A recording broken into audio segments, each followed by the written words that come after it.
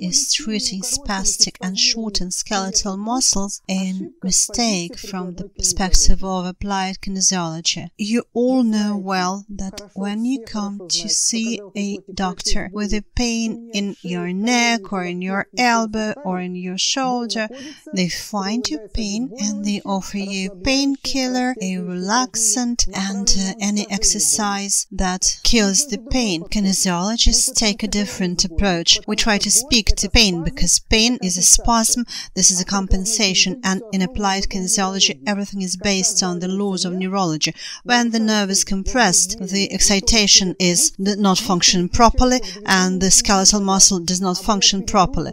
It does not hurt and the spastic muscles are painful. So the kinesiologists think that treating shortened spastic muscles, it's a mistake. It will only aggravate the compensation and do harm.